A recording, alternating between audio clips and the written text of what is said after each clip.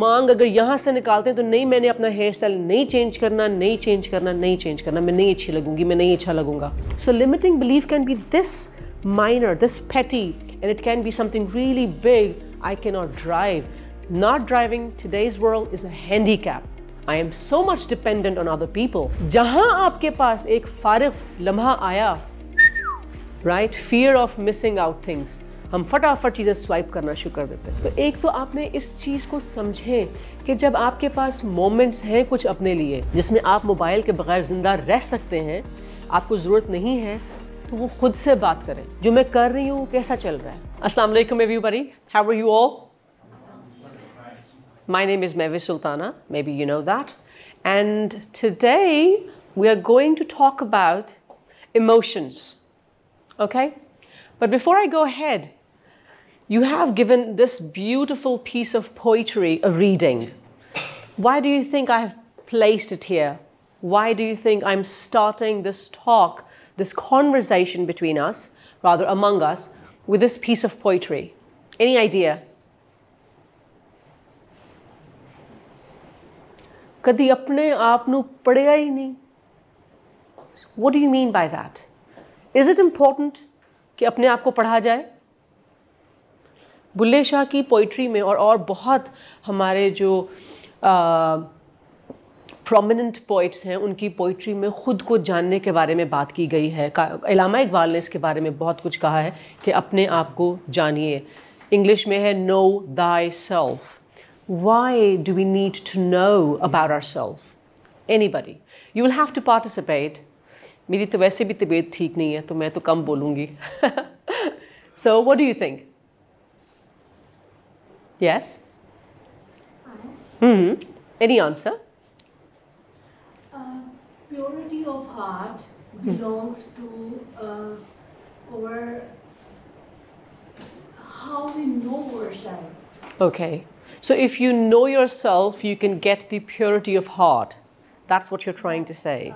Belongs to God. Okay. You can say, Okay. any other. All right. Anybody else that would like to add anything? So इस piece of poetry को add करने का मकसद ये है कि अपने आप को जानिए. ठीक है, अपने आप को जानना बहुत ज़रूरी है. आप मस्जिद में जाइए, आपका जो भी रिलीजन है उसके अकॉर्डिंगली आप अपनी किताबों को स्टडी कीजिए, आप इंजीनियरिंग को स्टडी कीजिए, आप डॉक्टर बनिए. Go ahead with all of that, but before you do anything else you need to know yourself, who you are, what you are. And now the question is how to go about it, how to know ourselves. क्योंकि हमें लगता है कि हम खुद को जानते हैं. मुझे पता है मुझे खाने में क्या पसंद है, मुझे पहनने में क्या पसंद है, मुझे किस तरह के लोगों से दोस्ती करना पसंद है, किस तरह के लोगों के साथ मैं बिल्कुल बैठ नहीं सकती हूँ. ठीक है, तो हम ये तमाम चीज़ें हमें लगता है कि हम अपने बारे में बहुत अच्छी तरह से जानते हैं. अगर ऐसी बात होती तो पोइट्स और फिलोसोफर्स और राइटर्स इस बारे में ना लिख रहे होते हैं.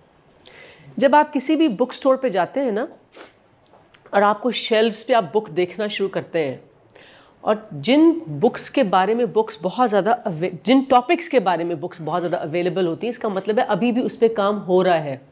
लोग उस चीज़ को समझ नहीं पाए. जिनमें से एक चीज़ है पब्लिक स्पीकिंग, कॉन्फिडेंटली बोलना, लोगों का सामना करना, इमोशनल इंटेलिजेंस, बहुत कुछ. अब आप देखेंगे टाइम मैनेजमेंट पे बहुत कम बात होती है. टाइम मैनेजमेंट की बुक्स बहुत कम है, उसकी प्रेजेंटेशंस, उसके सेशंस बहुत कम कंडक्ट किए जाते हैं. सो दैट टेल्स यू कि कौन सी चीज़ अभी भी लोगों के लिए दिक्कत है समझना, एंड व्हाट टॉपिक्स और things are easier now for people to understand और they are covering them up. My question to you is, what drives our emotions? हमारे इमोशंस को ड्राइव कौन कर रहा होता है? हम खुद कर रहे होते हैं. ठीक है ना? So we are driving our emotions. क्या आप मेरे इमोशंस को ड्राइव कर सकती हैं? क्या आप मेरे इमोशंस को ड्राइव कर सकते हैं? कर सकते हैं. मुझे गुस्सा दिला के, मुझे प्रोवोक करके. एक्सटर्नल फैक्टर्स मेरे इमोशंस को, आप लोग, मौसम, म्यूज़िक मेरे इमोशंस को ड्राइव कर सकता है. But if I'm a strong person and I know myself, तो मैं ऐसी external factors को अपने पास नहीं आने दूंगी. मैं ऐसे एक्सटर्नल फैक्टर से दूर हो जाऊंगी, मैं ऐसे एक्सटर्नल फैक्टर्स को कॉम्बैट करने से, उनको मुकाबला करने के लिए खुद को प्रिपेयर करूंगी. So there is a saddest person coming near me, और there is a person who is always bickering about और whining about the miss happenings कि मेरे साथ तो ये हो गया, मुझे तो वो हो गया, उसने तो ऐसे कह दिया. सो मैं खुद को प्रिपेयर करूंगी. And that's knowing thy self, खुद को पढ़ना. ठीक है, तो हमारे डिसीजंस को कौन ड्राइव कर रहा होता है? हमारे इमोशंस. हमारे इमोशंस को कौन ड्राइव कर रहा है? हम और बहुत सारे external factors. And the moment you try to understand your own self, from the moment that you dig deep down कि मैं हूँ क्या असल में, कौन सा म्यूज़िक मुझे डाउन कर देता है, कौन सा मौसम मुझे अच्छा रखता है, कौन से खाने की चीज़ से मैं जितने मर्जी डिप्रेशन में हूँ, देखने से या उसकी स्मेल से ही मैं फ्रेश फील करती हूँ. That helps you understand your self and then yes, make a path for yourself. So you need to communicate to yourself. Ask yourself, and we learn about that.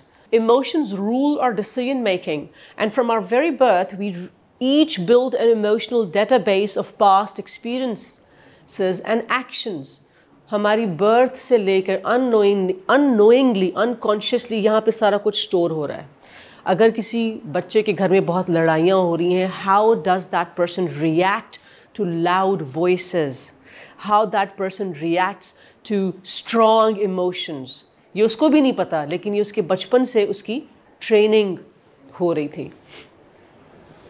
As we mature, we create our own internal navigation system from this emotional database of human experiences. अब आप कहेंगे कि मुझे तो unknowingly, unconsciously, जब मैं बिल्कुल कुछ महीनों का था या थी, तब से जो भी मेरे इर्द गिर्द माहौल बना, तो मेरा डेटाबेस तो बन रहा है. अब तो मैं कुछ नहीं कर सकती, अब मैं क्या करूँ इस बारे में? And that's absolutely wrong. इसीलिए इंसान अशरफुल मखलूक़ात है, क्योंकि अल्लाह ने हमें दिमाग दिया है, वो भी सबको दिया है, इसीलिए तो हम बकरे की सीरी खाते हैं. द पॉइंट इज कि जो हमारा दिमाग है has the power to make the right or wrong decisions. We have the power to process incidents, things, what we see, what we perceive, what we hear. हम उसको जान सकते हैं, उसको खोल सकते हैं, उसका नापतोल कर सकते हैं और फिर डिसीजन ले सकते हैं. सो इसलिए अशरफुल मखलूक़ात होने का फ़ायदा हमें ये है कि हम अपने डेटाबेस के अंदर चेंजेस कर सकें. We have the power, the capability to make changes. Whether we are willing to make those changes or not, that's in your hand. कि जो चल रहा है उसको चलने दो, वैसे ठीक है. गुस्सा आता है तो आने दो, मैं उदास होती हूँ उन चीज़ों से तो होने दो, कोई बात नहीं. तो ये आपके हाथ में है. So that is why this piece of poetry came first, कि अपने आप को जानना आपके लिए कितना ज़रूरी है, क्योंकि आपकी लाइफ का आगे जो पाथ आपने डिटरमिन करना है वो सारा का सारा खुद को जानने के लिए है. बहुत सारे लोग बहुत अच्छी अच्छी जॉब्स कर रहे होते हैं without any interest, and when you don't have passion for that particular thing, आप कहीं पहुंच नहीं पाएंगे. ठीक है, अगर एक मोची जूते बना रहा है इसलिए कि सिर्फ उसको पैसे कमाने की ज़रूरत है और चूंकि उसने कोई और हुनर सीखा नहीं, तो और बात है. लेकिन अगर जूते बनाना उसका पैशन है, उसको उसमें कोई आर्ट नज़र आती है और वो उसके अंदर खुब के कोई नई चीज़ बनाने की कोशिश करेगा, तो वो मोची भी कहीं ना कहीं पहुंच जाएगा.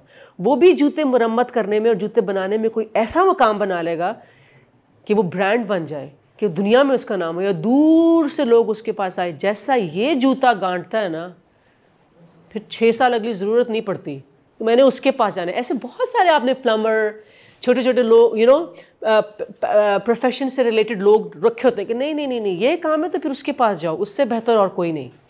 So it's about passion, because they have known, they have come to know कि उनका पैशन क्या है. So how to know your self. Knowing yourself is also called introspection, reflecting on ourselves. So you need to introspect, खुद को जानिए. Introspection is very important. मैं अक्सर ये कहती हूँ कि पुराने ज़माने में और आज के ज़माने में जो बेसिक फ़र्क है वो ये है कि हम जब भी बस का इंतज़ार कर रहे होते थे। हमसे मतलब हमारे आबा व अजदाद या हमारे वालिदैन तक भी हम कह सकते हैं, जब हम बस का इंतज़ार कर रहे होते, हम नाश्ता कर लिया, अब गाड़ी आने में थोड़ा वक्त है और हम बैठे हुए हैं, तो हम क्या करते थे, बस स्टॉप पे खड़े हैं और ख़ामोशी से खड़े हैं और सोच रहे हैं कि आगे आज दिन में क्या करना है, कल रात को ये बात हुई थी, ऐसी क्यों हुई थी। They have these beautiful spaces with them, जो प्रोफाउंड बोर्डम के मोमेंट्स हैं, they would spend them with themselves. आपने अक्सर सुना होगा हमारे अम्मी अब्बू के, हम तो पैदल ही चले जाया करते थे इस्लामिया कॉलेज या किसी भी university, and they had that time with themselves, and they would talk to themselves, and they would think over their actions and reactions and others' actions and others' reactions. ठीक है? So they had time to introspect, they had time to mend their mistakes and to mend relationships with people because they were able to pin, ये चीज़ यहाँ गलत हुई, ये चीज़ यहाँ गलत हुई। हम जब नाश्ता कर रहे हैं तो भी मोबाइल सामने है, बस स्टॉप पे या गाड़ी पे या ऊबर का वेट कर रहे हैं तो भी फटाफट मोबाइल सामने। We do not give time to our selves और to our brain to know our self और the other person. So mobile आपका जो है ना, ये टेक्नोलॉजी से रिलेटेड कोई भी चीज़, yes it's a blessing but it's a curse also, क्योंकि इसने आपको अपने आप से भी दूर कर दिया हुआ है, ना सिर्फ लोगों से, क्योंकि जहाँ आपके पास एक फारिग लम्हा आया, right, fear of missing out things, हम फटाफट चीज़ें स्वाइप करना शुरू कर देते हैं। तो एक तो आपने इस चीज़ को समझें कि जब आपके पास मोमेंट्स हैं कुछ अपने लिए जिसमें आप मोबाइल के बगैर ज़िंदा रह सकते हैं, आपको ज़रूरत नहीं है, तो वो खुद से बात करें, जो मैं कर रही हूँ कैसा चल रहा है, मज़ा आ रहा है मुझे, मैं इसको समझ पा रही हूँ, मैं इसको इन्जॉय कर रही हूँ, या मैं इसलिए कर रही हूँ कि अम्मी ने कहा, अब्बू ने कहा, दोस्तों ने, सब ने कहा, या चूँकि मेरा उधर एडमिशन नहीं हुआ तो मैंने यहाँ एडमिशन ले लिया। Know your self, see what decisions you have made and why you have made those decisions. Please do that. Please get rid of the mobiles. Yes we need them to stay connected. पहले खुद से तो connect कर लें, खुद को तो जान लें, ठीक है। सेल्फ एक्चुअलाइजेशन, ठीक है। तो खुद ही को, अपने आप को पहचानिए, अपने आप को जानिए। इंट्रोस्पेक्शन का मेरे नज़दीक सबसे बड़ा दुश्मन हमारा मोबाइल है, क्योंकि लैपटॉप भी खोलो, इंटरनेट है नहीं है, आपको टाइम लगता है, बट मोबाइल आपके इंट्रोस्पेक्शन का सबसे बड़ा दुश्मन है। आप अगर बस का वेट करते हैं, करती हैं, अगर आप ऊबर पे, बस पे, मेट्रो पे जाते हैं, जाती हैं, तो वो कुछ लम्हात हैं खुद के बारे में सोचने के लिए, अपने एक्शंस के बारे में सोचने के लिए, अपने वालिदैन के बारे में सोचने के लिए, अपने फ्यूचर के बारे में सोचने के लिए। बहुत मज़ेदार टॉपिक्स हैं खुद से बात करने के लिए। लेकिन अगर आपके पास हिम्मत है, इफ़ यू आर विलिंग, सो हमने एक दफ़ा कैपेसिटी और विलिंगनेस की बात की थी, कुड एंड वुड की। सो of course you can do it. Capacity तो है, are you willing to do it और not? Do you have the power to से no to that mobile for a while and just think and talk to yourself? Introspection. Know thyself. Self-awareness and understanding one's own character, strengths, weaknesses, fears, aspirations, values, triggers and motivations. Yes. खुद ही को कर बुलंद इतना कि खुदा बंदे से खुद पूछे कि बता तेरी रज़ा क्या है। अल्लामा इकबाल का है, इनको अल्लामा इकबाल सेल्फ एक्चुअलाइजेशन कहते हैं। True, true. Right, very right. Thank you very much for your input. The very first thing in introspection, you need to know your limiting beliefs. Do you know what are the limiting beliefs? Anybody? Limiting belief. Limit, किसी चीज़ के इर्द गिर्द दायरा तंग कर देना, महदूद कर देना, border और boundaries बना देना. Absolutely correct. Belief, जिन चीज़ों पे मेरा एतक़ाद है, मेरा यकीन है. So limiting beliefs. So what are limiting beliefs? A negative thought pattern or belief that constrains a person's potential or ability to achieve their goals. ठीक है, जब आप अपने इर्द गिर्द ये दायरा लगा देते हैं, मैं ये नहीं कर सकता, जैसे मैंने एक लगाया हुआ है, मुझे पता है मेरा, मैं ड्राइविंग नहीं कर सकती। एक ज़माना था जब मैं कहती थी कि अच्छा मैं चिकन कढ़ाई भी बना सकती हूँ, मैं फ़िश बना सकती हूँ, मैं चावल नहीं बना सकती। I just thought that making rice How do they do it? Rice? Absolutely no. I cannot even try it. So that's a limiting belief I made, and once I had to make it because my family members were really ill, and I had to try khichdi, and I made rice, and it's such an easy thing. But I had this belief I cannot do it. I overcame it. Now I have a limiting belief I cannot drive a car on this, terrible road with this terrible traffic. I just cannot do it. यकीनन वो मैंने exactly, I mean my father is willing to pay कि मैं आपको पैसे देता हूँ, आप एक ड्राइविंग इंस्ट्रक्टर से सीख लें, but I can't. मैंने कोशिश absolutely correct कि मैंने इसके बारे में कोशिश ही नहीं करनी because that's my limiting belief. And there are a lot of limiting beliefs which stem from past experiences. क्योंकि मैं गाड़ी चलाया करती थी, क्योंकि मैं माल रोड तक गाड़ी ऑटोमेटिक कार लेके जाया करती थी, and I had a horrible accident. और उसके बाद से वो एक fear बैठ गया, and I'm just not letting that fear. I have the capacity, I'm not just willing. So they stem from past experiences, cultural conditioning. Culture आपका बहुत taboos बहुत ज़्यादा हैं, societal expectations, and can be deeply ingrained in a person's subconscious mind.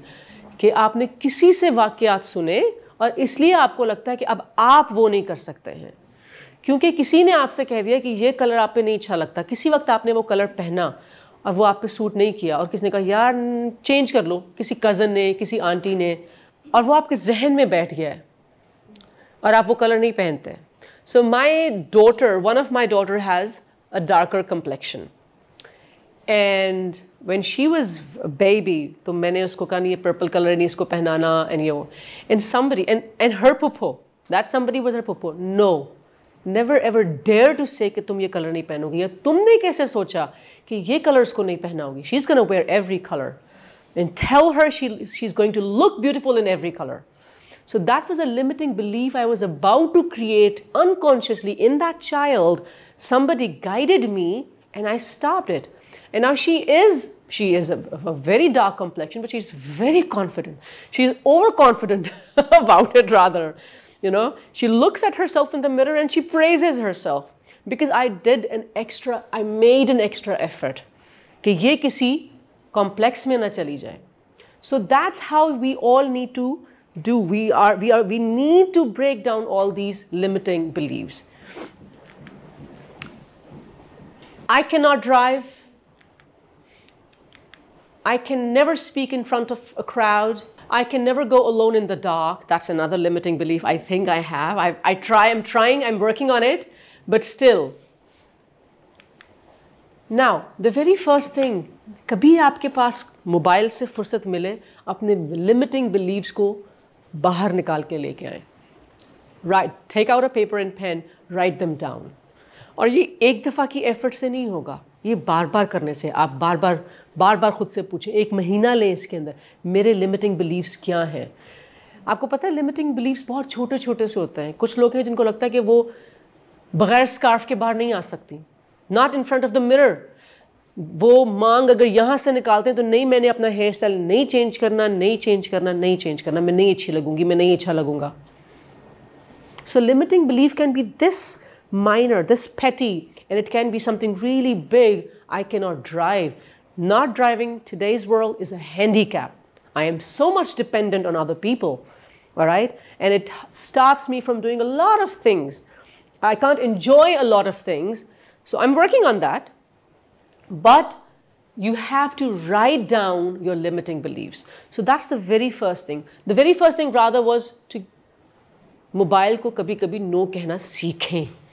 So that you can introspect. Introspect में हमने पहली चीज़ क्या की है, introspect आप तभी कर सकेंगे अगर मोबाइल आपसे दूर होगा तो, ठीक है. सो इंट्रोस्पेक्शन में पहली चीज़ ये है कि अपने लिमिटिंग बिलीव्स को जानिए, कागज़ पेंसिल निकालिए, रोज़ लिखें और फिर देखिए कि आप उनको ख़त्म करने के लिए क्या कर सकते हैं. How can you overcome your limiting beliefs, how can you fight them. The second thing that you need to do is that you have to have your E-profile. Any idea what is an E-profile? Your emotional profile. We all have an E profile. जैसे हम अपना resume बनाते हैं, अपने CV बनाते हैं, ऐसे ही आपका इसका भी एक मुकम्मल CV बन सकता है. ठीक है? So you have to have your E profile, emotional profile. But to make an emotional profile, see the emotions, you have to understand emotions. जब तक आपको जैसे introspection करने के लिए say no to mobiles. To make your E profile, you have to know emotions. So do you know emotions? कितने emotions हैं? Can you just name a few emotions? Yes? Happiness, sadness, and anger, and sadness, anger, happiness, yes? Depression, anxiety, overthinking, hatred, right? अब ये emotion वो है जिससे हम भरे हुए हैं और हम उनको कह नहीं पा रहे क्योंकि हमने कभी इस बारे में सोचा नहीं है, क्योंकि हमें मोबाइल सोचने नहीं देता. ठीक है? There are 34,000 emotions. How many? 34,000 shades. There are 34,000 shades of emotions. Can you imagine? This is big. The spectrum is. How big the spectrum is. उसके बाद उन्होंने उन 34 को रिड्यूस किया है 27 पे. ठीक है? अब इमोशंस जो हैं वो एक बेसिक इमोशन से कितने सारे स्टेम कर रहे हैं, इसलिए ये 34,000 हैं. उसका एक छोटा सा एग्जांपल मैं आपको दूंगी. I would request all of you to kindly put your mobiles on silent or vibration. You must be really sad that it didn't turn out the way you wanted. No, I'm not really sad, just disappointed. These are two different emotions, right? Are you ashamed of it? I'm not ashamed, but I feel guilty. So guilt and being ashamed of something, they're not same. So that's how the spectrum got so big, right? So what they did was they made a wheel to make it easy. आप कहीं से भी internet से ये wheel download करके अपने घर पे अपने बच्चों के लिए अलग व्हील है, एडल्ट्स के लिए अलग व्हील है. So download a wheel. I will show you a few of them. Emotional wheel और व्हील ऑफ इमोशंस, उसको अपने सामने रखें अच्छे कलर्ड प्रिंट में. Extremely helpful. मैंने तो एक तस्वीर अपने मोबाइल पे लगाई हुई है उसकी. So it helps me understand कि मैं किस इमोशन से गुजर रही हूँ. What is M I going through. ठीक है? सो बेसिकली उन्होंने 6 डाले. अगर आप किसी भी व्हील को निकालेंगे, you will see fear, anger, sadness, surprise, Joy, love, और बहुत सारे फिर इनमें से निकलते हैं. May be 50, 50, 50, 50, 50, 50. ठीक है? इसके शेड्स हैं. And then they have also added disgust, anticipation and trust. Alright? So this is one of the wheels. So you see, we have the basic emotions जो उसमें से stem कर रहे हैं, जो इसमें से stem कर रहे हैं. The range of human emotions on a wheel picked up traction. ये 1980s में idea developed. Of course, people know about emotions from the very first day of their existence on Earth. लेकिन जब उसके बारे में पढ़ना लिखना शुरू हुआ, that actually happened here. Dr. Robert was the first person, you can say, who invented, or who not in, sorry, I've used a very wrong word here, who created these wheels so that people can understand them and can study themselves, know themselves. So बच्चों के लिए इस तरह के wheels हैं. There are many wheels and there are differences, and जब आप wheel of emotions को इंटरनेट पे सर्च करेंगे तो आपको पता चल जाएगा कि कौन सा वाला आपके काम का है. ठीक है? Because every wheel has its own detail. So now startled, averse, disappointed, bitter, shameful, resentful, trusted, passionate, worried, threatened, mad, offended, frustrated, annoyed, hurt, guilty, lonely, uninterested, feeling something is inadequate for me. Okay? So I'm never getting enough of anything. So there are a lot of wheels. Now, the 6th basic one, joy के अंदर ये सारा spectrum है इसका. What you need to do is, for introspection, ये exercise अपने घर में करें, फैमिली के साथ करें. If you are married and if you have kids, तो बच्चों को बिठा के करें. You should have certain activities once in a week. Friends का सर्कल बना के करें. Have a wheel in front of you and then first of all अपने इमोशंस के कोई एक लेटर यार चूज़ करो और उससे जितने आप इसमें से पढ़ सकते हो वो निकालो. हर एक डिफरेंट लेटर्स को चूज़ करेगा और फिर वो एक दूसरे को बताएगा. द आइडिया इज़, अगर मैं आपसे कहूँ ना कि इन सारों को पढ़ो, आप नहीं पढ़ेंगे. हमारा माइंड वायर हो गया है चीज़ों को जल्दी जल्दी जल्दी जल्दी करने का. ओहो, आप मुझे कहेंगे मैंने पढ़ लिया, पर आप नहीं पढ़ेंगे. I am sure of that. आप थोड़ा सा यहाँ से पढ़ लेंगे, थोड़ा सा इधर से, थोड़ा सा इधर से, थोड़ा सा इधर से. तो उससे बेहतर है 5-6 लोगों का ग्रुप बना के आपने ए लिया, आपने पी लिया, आपने एन लिया, आपने कुछ और लेटर लिया और सब एक दूसरे को सुन लें. एंड जिगसॉ पजल की तरह you fill in each other as far as information is concern. ठीक है. So the very first thing is to know the wheel, कि किस तरह के इमोशंस हैं, क्या क्या है इस स्पेक्ट्रम में. That's one activity. Then there are a few questions. If not every week, at least fortnightly, after, once in a month, twice in a month, do this activity. कागज़ पेन से लीजिए. Write down 3 things that you're grateful for. 3 things that make you happy. अगर मैं आपसे अभी कहूँ ना, you will take okay, इनका आंसर. So ये कितने सवाल हैं? 1, 2, 3, 4, 5. I can guarantee you not a single person here knows the exact answer of this thing. You may write anything because you just want to get done with it, but not that you know. How many of you know, how sure you are, 3 things that make you happy? Parents. Money. Health. Yes. Health is so important. Health नहीं तो कुछ नहीं, कोई family नहीं, कोई पैसा नहीं. Nothing.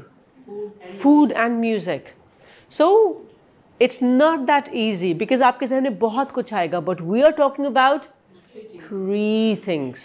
So you have to prioritize. अच्छा, पैसा, music, parents, खाना, my job, reading, watching horror movies, right? Spending time with my best buddy. So what? My children? मैंने अब उनको फिर कैटेगराइज करना है 3 चीज़ों में, just 3 things.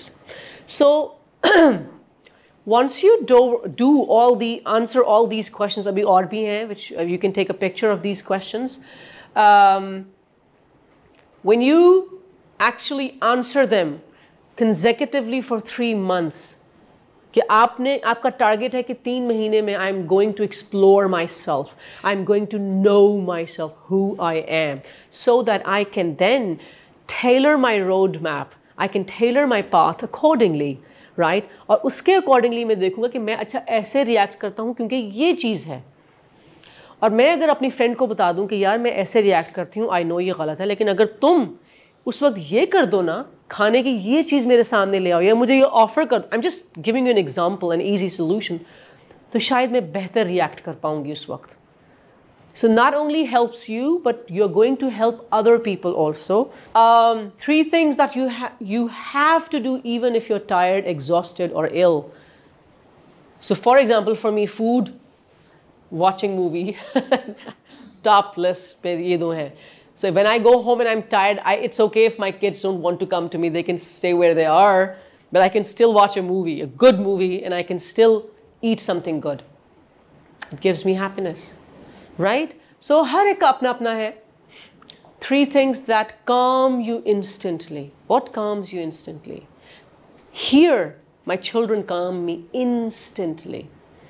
If I'm ill, when I go home, just this very thought कि मेरे बच्चे आके बस मेरे ऊपर लेट जाएंगे, बैठ जाएंगे मेरे साथ, and I can just be with them for a while, calms me. This very so इसमें और इसमें difference है. And you have to think 3 things that you just cannot stand, you just can't bear, right? From anyone, strangers, colleagues, family, and friends, whoever that is, even if it's your husband or your child or your mom or your dad. You just cannot stand that. 3 things. Right away आती है किसी के ज़हन में कोई चीज़? Disrespectfulness. Right, बदतमीजी, you don't want that. Respect is the first thing. But जब ये रिसर्च करते हैं लोग, और ये जब ग्रुप्स में, जब ये व्हील बनाया था ना ये व्हील ऐसे तो नहीं बन गया. 34,000 इमोशंस को नाम देना was not an easy job. सो जब 1980s में ये सारी रिसर्च हो रही थी तो they had 3 groups. In those 3 groups they had a few people, you know, hundreds of people, and they were doing this. उन्होंने उनको वीडियोस दिखाई, सबको, इस ग्रुप को दिखाई, इस ग्रुप को दिखाई, इस ग्रुप को दिखाई, और उन्होंने कहा कि जो आपको पहले इमोशन जहन में इस वीडियो को देख के आया है वो आप लिखें. फिर उन्होंने उनको पिक्चर्स दिखाई. It was a long process. और उनको सब ने जब अपने कि इसको देख के मुझे डिस्कस्ट, इसको देख के मुझे ये, इसको देख के मुझे ये, तो बहुत सारे. And then there were questioners and they were surprised. Respect is not the most important thing for everybody. So maybe आपके लिए कि यार नहीं, everything starts with respect. So not necessary, not for everyone. So know yourself कि आपके लिए क्या है. 3 things that you're proud of. 3 things that you are born with, your strengths, your feelings right now. जब आपको ये answers लिखना पड़ रहे हैं, are you happy? Are you exploring yourself? और you're just tired and और क्या यार क्या लिखना पड़ा है. ऑफ कोर्स मुझे पता है मुझे क्या क्या आता है, मतलब इसमें क्या ही नई बात निकल आएगी. ठीक है. So your actual honest feeling. Please put your mobiles on silent. What is one emotion that you want to like to feel more of? कौन सा एक इमोशन है जो आप चाहते हैं कि मैं हमेशा इसमें रहूँ? जैसे जब बहुत थोड़ी सी धूप और अच्छा सा मौसम हो, so that's the whether you want कि हाँ ना ठंड है ना गर्मी है, ये रहना चाहिए पाकिस्तान में 24 घंटे मौसम. बहुत बारिश होना शुरू, जब बारिश होना शुरू होती है वी आर रियली हैप्पी. जब बहुत ज़्यादा हो जाती है या अल्लाह. जब सर्दियों में धूप निकला है बहुत अच्छी है, धूप बहुत देर तक रह जाए या अल्लाह. सो ऐसे ही कौन सा एक ऐसा इमोशन है जिसको आप चाहेंगे कि वो सस्टेन करे, जिसमें आप खुश रहती हैं? ठीक है, वो कौन सा इमोशन है?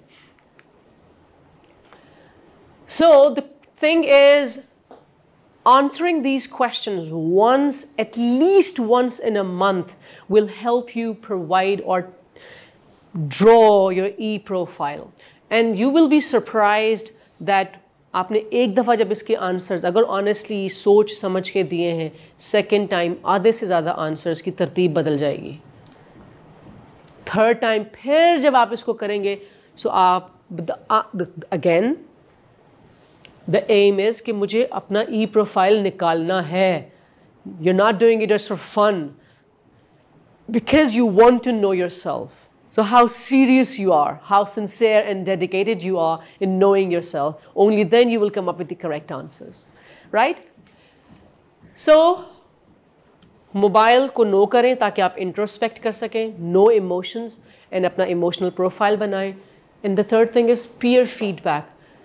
मज़ेदार बात है कि आपके दोस्त आपसे बेहतर जान रहे होते हैं. We fail to see our weaknesses.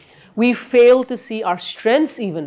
हमारे दोस्त हमें बता देते हैं या कहते हैं कि यार आप तुम कर सकते, तुम नहीं कर सकते तो और कौन करेगा, वो तुमने तब ऐसे किया था, वो आपने ऐसे किया था.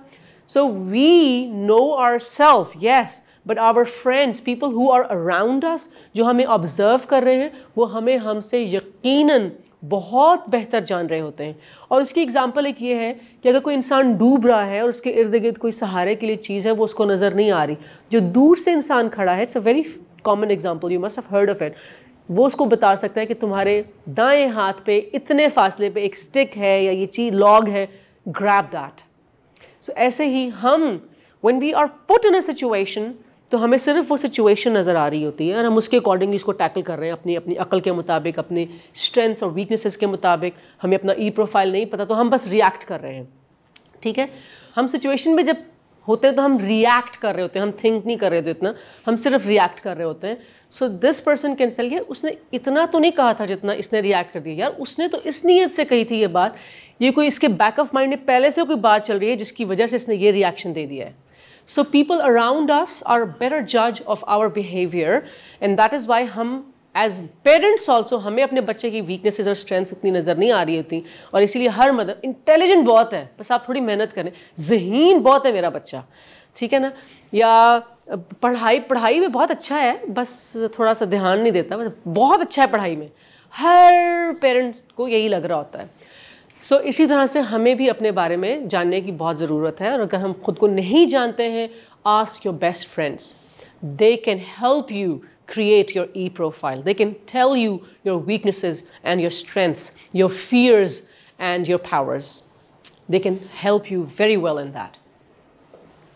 So जो आपके blind spots हैं ना, वो आपके दोस्त, आपके पेरेंट्स, आपके नज़दीक रहने वाले लोग आपको, आपके टीचर्स, वो आपको डेफिनेटली बता सकते हैं. आपके मेंटर्स आपको बता सकते हैं. वो आपको ये बता सकते हैं कि क्या चीज़ तुम्हें ट्रिगर करती है, किस चीज़ से तुम प्रोवोक हो जाते हो. ठीक है. Go with your gut. ये जो gut feeling है ना, this is, science has not yet been able to decipher this code कि ये gut feeling क्या है.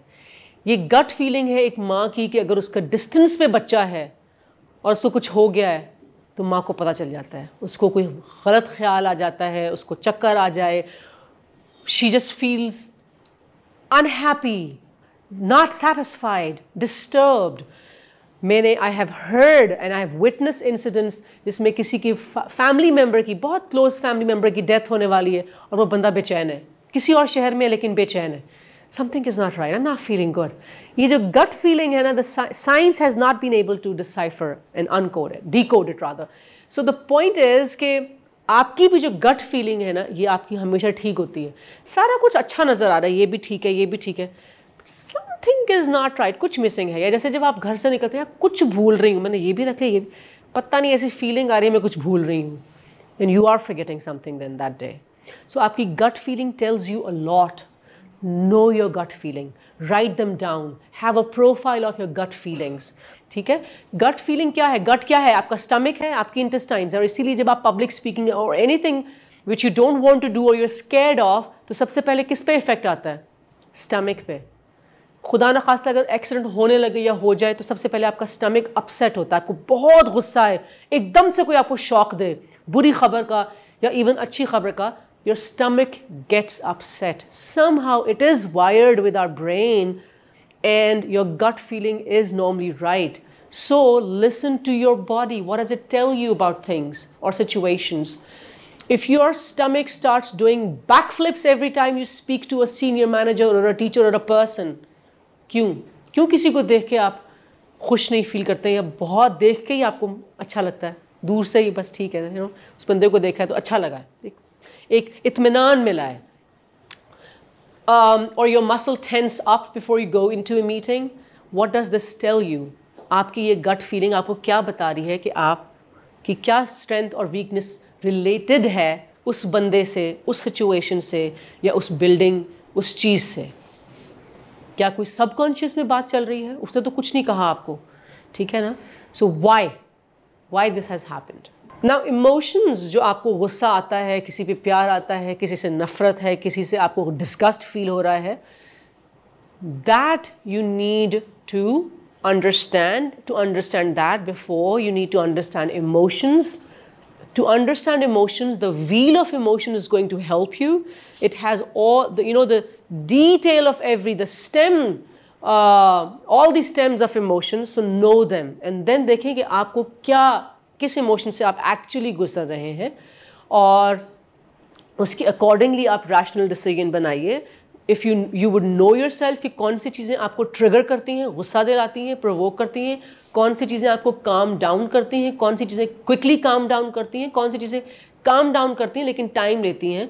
And then tell this thing to your self time and again and to your near and dear ones, so they can also help you when you are in bad mood, going through confusion, depression, guilt, कि ये करें आप और उससे आप बेहतर feel करेंगे. Emotional intelligence is not about suppressing emotions. It is about learning how to recognize, process and channel them in a way that benefits you and people around you. ऐसा नहीं हो सकता कि आपको गुस्सा नहीं आएगा. Possible नहीं है. आप इंसान हैं और ये emotion बहुत strong है, आपके अंदर अल्लाह ताला ने डाला है. उसको channel करने की ज़रूरत है. ठीक है? उसको channel करने की ज़रूरत है. So events तो आपकी लाइफ में आएंगे, वाक़यात तो आपकी लाइफ में होंगे ही होंगे. इस इक्वेशन को आपने याद रखना है. This is a very important equation. Events को आप नहीं रोक सकते. अगर आप यहाँ से बाहर निकलें, खुदा न खास्ता आपकी गाड़ी को कोई ठोक के चला गया है, इवेंट तो हो गया, अब क्या कर सकते हैं आप? या आपका आज पेपर है और आपको शहद की मक्खी ने उंगली पे काट लिया है, आपकी इसमें कोई गलती नहीं है, इवेंट तो हो गया, तो ये आपके हाथ में नहीं है। आप दुनिया में पैदा हो गए, ये भी आपके हाथ में नहीं था। आप किस घर में पैदा हुए, किस फैमिली में पैदा हुए, आप किस रिलीजन में पैदा हुए, कुछ आपके हाथ में है नहीं है। So that's an event. Events हमारे हाथ में नहीं होते हैं। आज आप एक लेक्चर के लिए आए थे, आप पता नहीं क्या जहन में सोच के आए थे, सामने मैं खड़ी हूँ और इस बारे में बात कर रही हूँ, क्या आपके हाथ में है? क्या आप मुझे रोक पाएँ या मुझे कह दें कि टॉपिक चेंज कर लो भाई? नो, इवेंट्स आपकी ज़िंदगी में बेतरफा होते हैं, बार बार बेशतर इवेंट्स होते हैं और आप उनको बदल नहीं सकते, लेकिन उन पे आप कैसे रिएक्ट करेंगे वो आपके हाथ में है। आपका रिएक्शन मुकम्मल तौर पे आपके हाथ में है कि आप कितना पैनिक करेंगे कि ओ अब तो ख़त्म, बस अब तो रिज़ल्ट, अब तो मैं फेल, अब तो बस साल ज़ाया। आप उसकी कितनी एफर्ट करेंगे कि किसी से जाके इस बारे में बात कर सकें, किसी एग्जामिनर से कहें कि कुछ ऐसा कर दें। मैं किसी को बोलता हूँ, I mean you look for solutions, कि क्या आपने गुस्से में पागल होना है, या चूंकि आपको पता है कि कौन सी चीज़ मुझे काम करती है, आपने अपना ई प्रोफाइल निकाला है, उसके अकॉर्डिंगली यू विल काम your self down and then go or jump in the situation. So please understand कि आपके साथ जो कुछ हुआ वो आपके हाथ में नहीं है, लेकिन उस पर आप जो रिएक्ट कर रहे हैं वो टोटली आपके हाथ में है। और आप जो रिएक्ट करेंगे उससे निकलेगा आउटकम, उसके ज़िम्मेदार आप हैं।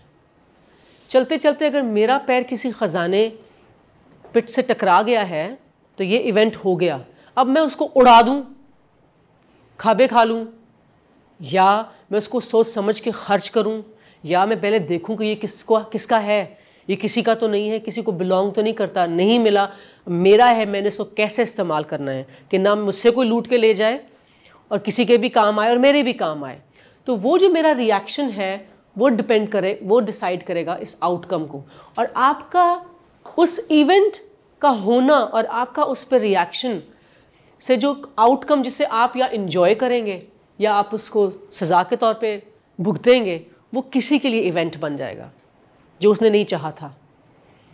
ठीक है, क्योंकि किसी का रिएक्शन, किसी के गलत रिएक्शन से जो आउटकम निकला वो आपके लिए इवेंट था। किसी ने गलती से, शरारत से उस दिन छत्ते पे पत्थर फेंक दिया और उसने मक्खियाँ बिखरी और आपको काट लिया। ठीक है, सो किसी का गलत रिएक्शन जो है वो किसी इंसान का, चलते फिरते सड़क पे जाते हुए किसी इंसान के लिए इवेंट बन जाता है। जैसे हम सुनते हैं कि उसको गोली लग गई, शादी पे उसको गोली लग गई, डकैती के दौरान राहगीर को गोली लग गई। ठीक है, सो ये look at, try to understand the chain, how we are connected with each other, कि मेरी लाइफ में होने वाला इवेंट एक्चुअली किसी के, बुरे लफ्ज़ों में, किसी की करतूत का नतीजा था या किसी की गुड डूइंग का नतीजा था। ठीक है, अब आप ये देखिए, अगर हम कासिफ अली शाह फाउंडेशन की बात करें तो ये जो कॉम्बिनेशन है कि वो प्रेजेंटर्स को बुलाते हैं और एक फ्री ऑफ कॉस्ट सेशंस करवाते हैं। मुझे नहीं पता आपके ये वाले सेशंस फ्री हैं कि नहीं फ्री, बट यहाँ पे बहुत ज़्यादा फ्री ऑफ कॉस्ट सेशंस होते हैं। हम बहुत ज़्यादा फ्री ऑफ कॉस्ट सेशंस देते हैं यहाँ पे, I know that. Different foundations आती हैं, टीचर्स आते हैं, गवर्नमेंट के स्कूल्स आते हैं, बड़े और छोटे, हर तरह, हर लेवल के, हर स्ट्रेटा ऑफ सोसाइटी से लोग आते हैं और ज्ञान मुफ्त में लेके जाते हैं। एंड ये जो आउटकम है कासिफ अली शाह फाउंडेशन का, ये किसी की ज़िंदगी का वो बहुत बड़ा इवेंट, टर्निंग पॉइंट है कि उसको मुफ्त में घर बैठ के इंटरनेट पे वीडियोस अवेलेबल हैं हर टॉपिक पे।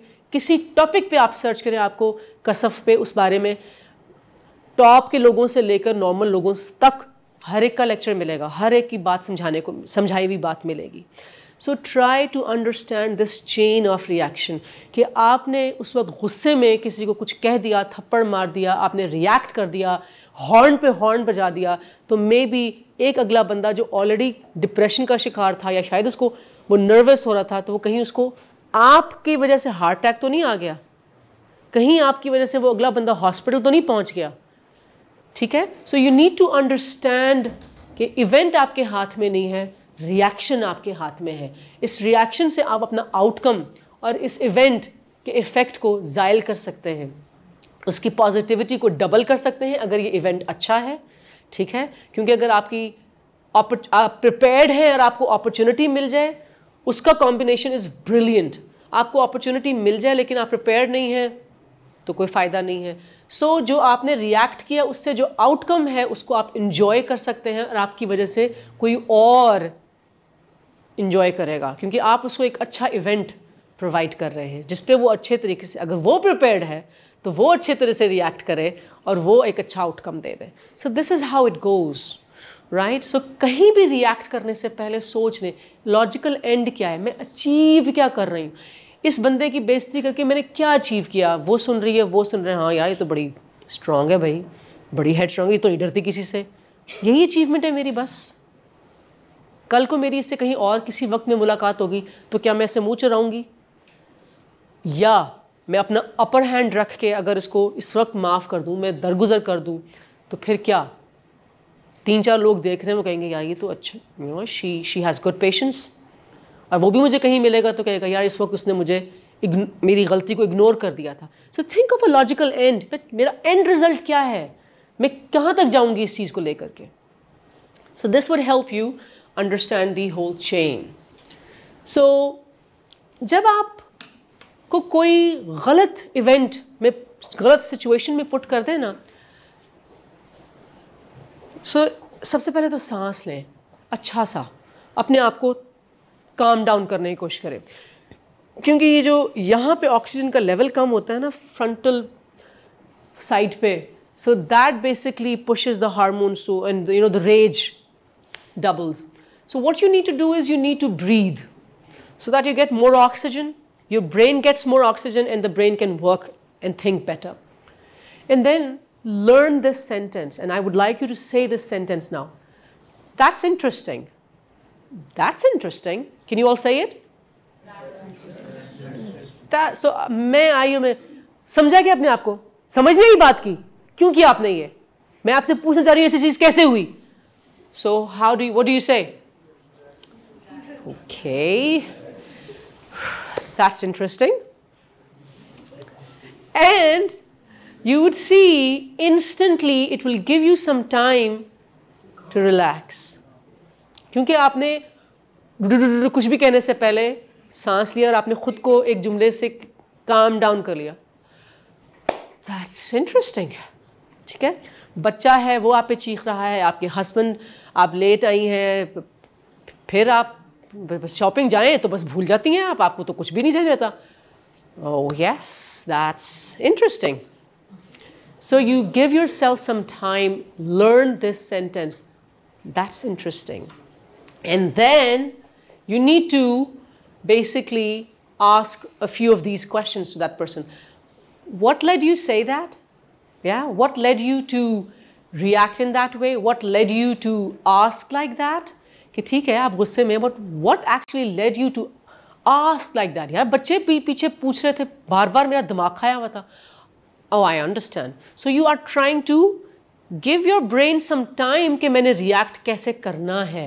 You're not, you know जो आपका reaction है आप उस पर work कर रहे हो। What led you to think like that? So that's important. Yes, do you want to say something? No, okay. So the very first thing is take a breath, say this sentence, try it. Yeah, that's interesting. What led you to say that? What led you to do that? किसी ने अगर गलत हरकत की है, अगर गलत सवाल पूछा है, according to the situation, say that. Ask them. Probing will calm both the parties down. उसको भी लगेगा यार ये एकदम गुस्से में नहीं आई, या गुस्से में नहीं आया, तो भड़का ही नहीं, और आपको भी टाइम मिल जाएगा। So that's a very useful thing, and it is a word known. ये कोई मैंने इजाद नहीं की है, ये पहले से इजाद कर ली हुई किसी ने, और इसको लोग इस्तेमाल कर रहे हैं, और ये बहुत यूज़फुल है, और चाहे वो वर्क एनवायरनमेंट हो या घर का environment, everywhere this is very useful. This is not really important. What is important, अपने आप को समझिए, इमोशंस को समझिए, और देखिए कि आप डिफरेंट इमोशंस को लेके कैसे चलते हैं, ताकि आप उनको रेगुलेट कर सकें, उनको चैनल कर सकें और ख़ुद को ट्रांसफॉर्म कर सकें। You have time, still you have time to change yourself. वो जो डेटाबेस आपका एक बना हुआ है ना अनकॉन्शियस सबकॉन्शियस में, अभी भी you have the power, you have the capacity to make changes. उसके आप ताने बाने को भी जोड़ तोड़ कर सकते हैं।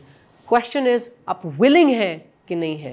अगर किसी इंसान में विलिंग होगी, उसका बैकग्राउंड भी अगर अच्छा नहीं है, वो उसको बेहतर कर सकता है। बहुत एग्जांपल्स हैं, कितनी एग्जांपल्स हैं ऐसी बेतहाशा एग्जांपल्स हैं जिसमें ये लोगों ने प्रूव किया है। Very right, spot on.